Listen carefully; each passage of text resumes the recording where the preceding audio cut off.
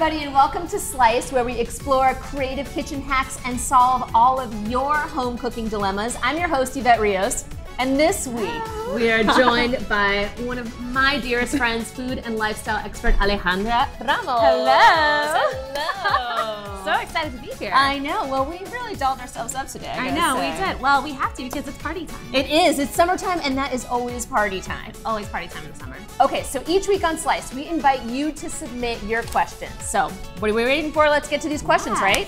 Let's take a look at this week's kitchen conundrum. What are some ways that I can spice up my summer barbecue? Okay, how can I spice up my summer barbecue? I can only think of one person to help spice up just about any barbecue, and it's Alejandra. So what do you think I love to add a little spice to everything, basically. Clearly.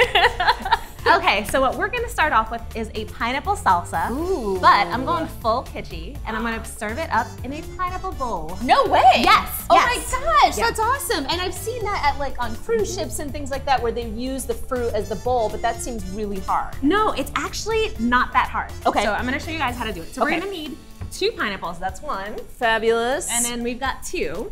So Great. what you want to do is, for the one that serves as a bowl, you want something that's a little bit shorter, a little bit chubbier, right? Okay. A little bit rounder, because Okay. that's going to be a bowl. Got it. So this is going to be decorative one. So what you want to do is you want to cut 1/3 of it off, okay? But the trick is to make sure that this gorgeous crown stays on. Okay. So you kind of want to hit it from the side. Oh my And gosh. let me see if we can go here. If you see what I'm doing? Yes. Get from the side there. Okay. And it's basically, it's like you're cutting off a lid. Okay. So just go straight down. There you go. Okay. Woo, there we go. And All now right. we have the beginning of our bowl. How nice is I that? see. So you're gonna leave it with the... Oh yeah, you want it to be nice and Yes. wild. And so for scooping it out, Okay. I like to take a little paring knife and just sort of cut along the sides. The only thing is you want to make sure that you don't go all the way down to the bottom. Okay, why is that? Because you want it to be able to hold all that juice and all the I good see. stuff. So don't make it too flimsy at the bottom because it's Exactly. just gonna. Exactly. I really wasn't sure where you were going because I was like, a bowl. I thought you'd cut it here and scoop it out. But Oh, this no, is no, no. This is cooler. gonna be a sideways bowl. This is way cooler. All right, and so there's so many ways to do this. I'll show you what I like to do. So my secret is just to use an ice cream scoop. Clever, clever Yes, girl. yes, these things, they're so useful for everything. I use them, like ice cream is the last thing I use ice cream scoops for. Mashed potatoes. Mashed potatoes, yes. So you just use this and you wanna dig in there and just kind of pull it out. Okay, cool. Yeah, and honestly, the riper that it is, the easier it's gonna come out. For sure. And pineapples actually make a great facial mask because I've done that That's before. true. Actually, you could totally use this for that. That's a very good. Then you don't have to do worry it about while the you're core. perfect. I know, you can prepare for your party with a salsa on your face and in your bowl. Whip up. All right. All right, so here we go. So now we have our nice little salsa bowl. Perfect. Doesn't look gorgeous, 'cause we're just gonna fill it up. So it doesn't have to be matter. perfect. Exactly. This is gonna be beautiful. All right, so Stay right now there. we're gonna make pineapple salsa. Okay. And this is almost like a pineapple pico de gallo. Ooh. So it's really just gonna be such simple ingredients. We're using a red onion. Okay. It actually goes with your dress. You could just pin it right on the I side. literally picked this dress. It makes it feel like a red onion. So you just wanna kind of dice it up really nice. Love it. It's gonna get nice and small. So, and pico de gallo you mentioned typically is tomato, Tomato, Onion. onions, jalapeno. jalapeno. So we're pretty much just Cilantro. kind of, and cilantro. So we're pretty much just kind of swapping in the pineapple. Got it. And Keeping pico it- de gallo is just salsa, essentially. Exactly. Okay, so tell me about chiles. So All you've right, got a yes. jalapeno here. Chile is just a type of pepper, right? Yes. Now, could you use like a serrano pepper? Could you use, if you wanted more heat, what do you prefer? Yeah, so if you want more heat, a habanero is good. But those are, I mean, that's a lot of yeah. heat. I like jalapeno. I think it's a nice, accessible amount of heat. Yes. It's good for a party. So with this, you want to be careful to not touch those seeds. Okay, got it. And I'm keeping it really small. Typically, you could do this with gloves, Okay. right? Oh my gosh, I've done this and then been like, oh, Yeah. they're coming over. I gotta put my contacts in. Don't do that. Bad idea. Oh, bad idea, yes. Bad idea. Honestly, another fun thing you can do, if you like smoking flavors, Ooh. you can use a canned chipotle instead Yes. of a jalapeno. Ooh. Same recipe, and it just gives it a nice smoky twist. So let's add a little bit of let's chop up our cilantro. Okay. So this again is to taste. I love cilantro, so I tend to go big with it. I do too, but some people, it really freaks them out. You know what? They can't be my friend. So here's what I do. I like using the stems You also. do not? Yes, because there's flavor. There's such great flavor in here. So that's why I just kind of bunch it all up like this. Okay, my mind is officially blown right now. Yeah, Because and then how you many just times have you been like, oh, and just then you cut take the little leaves? No. My thing with herbs is taste it, right? Yeah. Taste the stem. If the stem has flavor, use it. If it doesn't have flavor, toss it. Got it. Okay. I love this. And then I just go right through it. Oh my gosh, this makes your herbs go so much further. Oh yeah, totally. Such a good idea. And you're dicing it up really small, so you can't really tell the leaf from the stem. Oh, or from, anything else that's in that bowl. Hey, all right. That's it. That's it. Super duper easy. Goes right in there. It smells so good. It smells so nice, right? It's so fresh. Yes. So amazing. Smells so fresh. So okay. let's do our pineapple now. Okay. So we've got our other pineapple. Now, Perfect. This is our cooking pineapple. This is the one. This is the one we're gonna use. The chosen one. So again, you wanna get a nice ripe pineapple. You wanna make sure that the crown is firmly on. You wanna smell it, and it should smell tropical and pineapple-y. Ooh. The longer that it sits, the juicier and better that it is. Got it. So we're gonna just cut this head off right here. Then I just go along the sides. You kind of want to cut sort of in the shape of the pineapple. Yes. So if the pineapple is a little bit rounded, cut around there like that. Okay, cool. And any tricks to not like lose, because you sometimes waste a lot if you. Yeah, so it's just kind of try to stay as close as you can so that these little brown bits, you want them to go. Okay. But not much more than that. So Okay, just got see it. where they are, Yep. and then judge from there. Got it. And now these, don't throw them out, because these you can dump in a pitcher of water with ice and get really nice pineapple-y spa water. Don't throw anything away. So good. I Just love be a food this. hoarder. Okay. All right, and so then now here, we're just gonna cut around. Okay, the center part. Yes. And Okay. you wanna do about a 1/2-inch dice with this. So you're doing it pretty small because you don't want the chip to just kind of fall apart when you put the Exactly, chip on yeah. there. Good. All right, so Okay, I think perfect. we're pretty good here. Great. So now all this can go into our bowl. Fantastic. So do this. So while I do this, if you want to grab a lime Yes. and just, give it a nice roll and squeeze, Oh, yeah. a good massage, get all true. that juice going. Get those chakras aligned. And then we can cut that one. Okay, cool. Thank you very much. There you go. Fantastic. And then why lime? Like what do you think is so important about putting lime in here? So I think lime, the acid is gonna break down the the onions. It's gonna kind of sort of bring all these flavors together.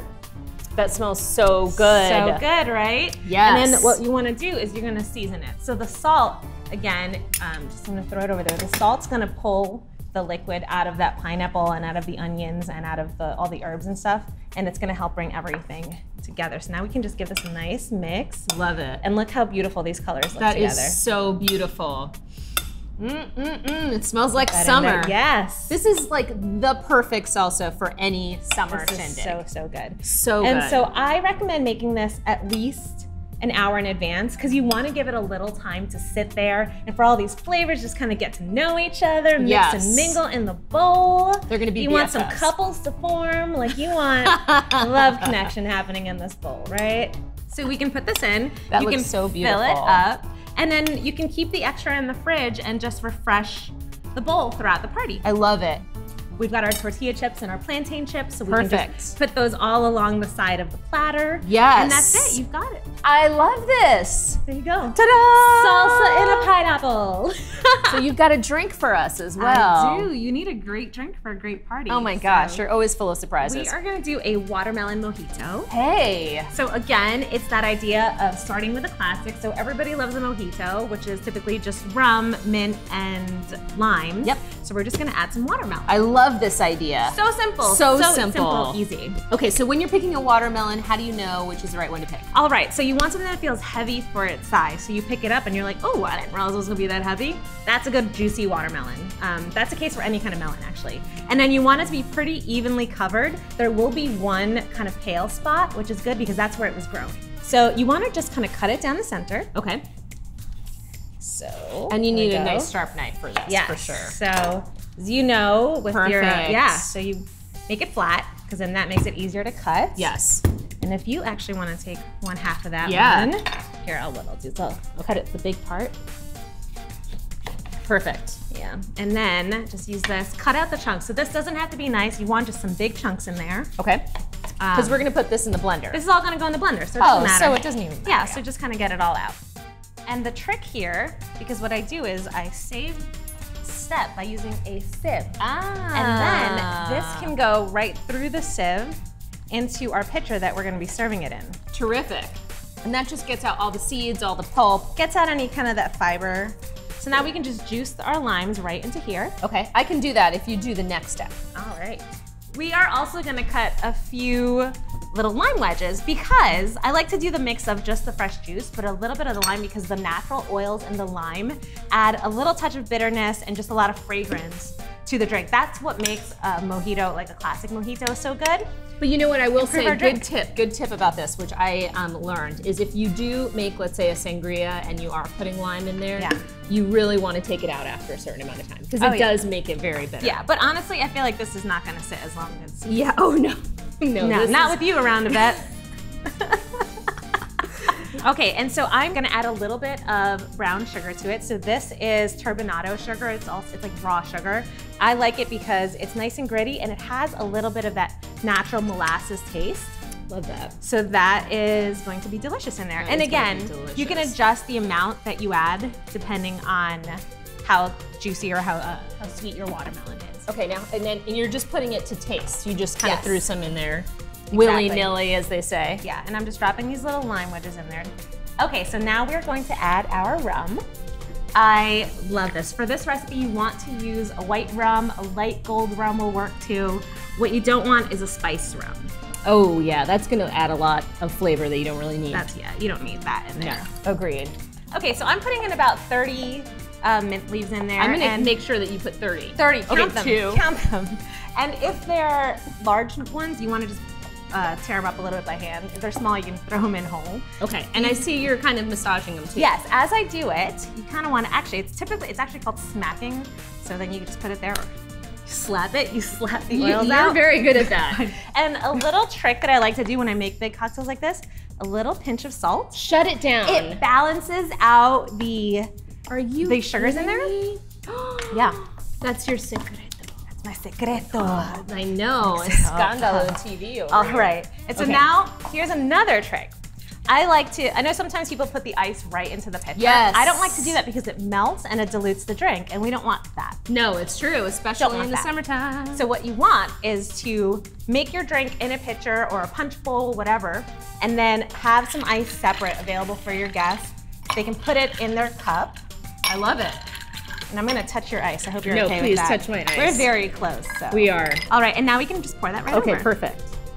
Ooh, yeah. Oh my gosh, yes. Oh, and then we need to dress this up a little bit more, right? A little bit more? Yeah, just put a little more shanana. Look at this, I love this.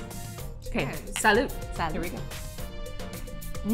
Ooh, that's so nice. Yes, party. Summer in a glass. I love it. Okay, but now we need to try it with our salsa. Yeah, let's go check it out. So tell me what you do. How do you dress this up? Okay, so what I like to do is I like to put whatever you're gonna serve with it. So whether that's tortilla chips or plantain chips, just kind of drop them all along the side. I love that. You can do some fresh veggies here too. You can do, if you have a little room, you can even add some more fresh herbs just to kind of dress it up. You do love a garnish. I do love a garnish. That looks amazing. Let's try it. Okay. No, I'm gonna try one of these. I'm going with a plantain too. chip. Why not? Oh yeah. Oh yeah. I know I made this, but it's pretty great. Well, there's like a party in your mouth. Party in my mouth. The sweetness and the onion. Yeah. Okay, cheers. Well, don't drink too much because I want to play a game with you.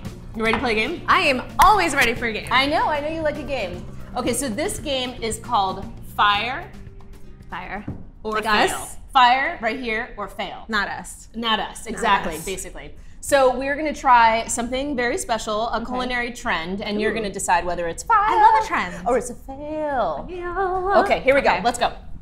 I'm a little worried. Are you ready? I am ready. So in front of us, we have a culinary trend that we're both gonna try and decide. Okay. Whether or not it's fire or it's a fail. Or fail. Okay, what do you think it is?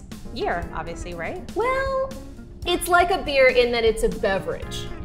I'm getting worried, Evette Rios. Well, you may want to just stir it up a little bit. Oh goodness. Anything that requires stirring is a little bit dangerous. Okay, so what is this? Okay, no wait, we just first try. Wait. Take a sniff. Wait, why does yeah. Why does this smell like chicken? I thought we were friends. I thought we were friends. It has a chickeny smell, it does. Oh, God, it's diving in. Oh, buddy. Oh, dear friend. Why do you serve me a glass of cold soup, Evette?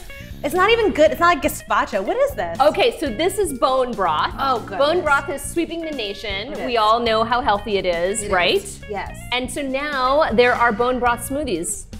Okay, so what do you think? This is what I think. I'm not in love with this. Okay, clearly it's fire for you, right? It is fire in that it is not fire. It is fire as in my house is on fire, and that is a fail. Yes. Okay, so I will say that the bone broth smoothie, the flavor isn't bad. The flavor's not bad. It just smells like chicken. Yes, like the aroma is not great. Yeah, I don't want to drink chicken. No, Ever. I would say it's a fail. Okay, so I apologize about ending on this note because we were at a really big high an hour. But thank you so much, Alejandra Ramos, for being the most fabulous guest ever. Thank you so much. I'm gonna just leave that with you. Please. Double chicken juice. We'll put it right over here. Okay, so this is one of my favorite parts of the show. This is where we talk about how to slice something different every episode, and today I'm gonna show you guys how to slice garlic. Now there's a couple ways you can get them out of the little husk that they have. You can use a chef's knife like this, and you're gonna keep the handle off the cutting board and keep the blade away from you and just pound down. That's one way to do it. And then you can peel the husk off like this, which is great and a very traditional way to peel garlic. But another way that you can do it is you take these cloves of garlic and you put them in water for about 3 to 4 hours, and then check this out. They come out just like that. Once you've got the garlic out like that, I like to use a paring knife and cut off the tip like this. And then you can just slice them like this and then straight down to mince it into a nice thin slice. And so there you go. Make sure to leave a comment below on this episode and always try to tag me. I'm at Evette Rios. And of course, tune in next week on Tuesdays at 5 for a very new episode of Slice.